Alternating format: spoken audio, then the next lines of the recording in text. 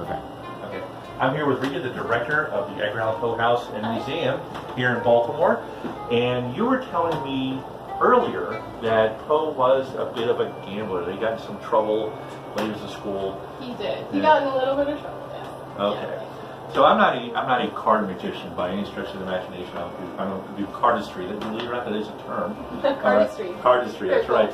Okay. However, as a tribute to Edgar Allan Poe, I do have a regular deck of cards here, and we're going to do a little tribute to Edgar Allan Poe right here. So what I'm going to do is I want to kind of cut this real quick. I'm going to follow my thumb, and you tell me when to stop. Yeah. Right there. Okay. So I want you to look at the card. Right here, don't tell me what it is.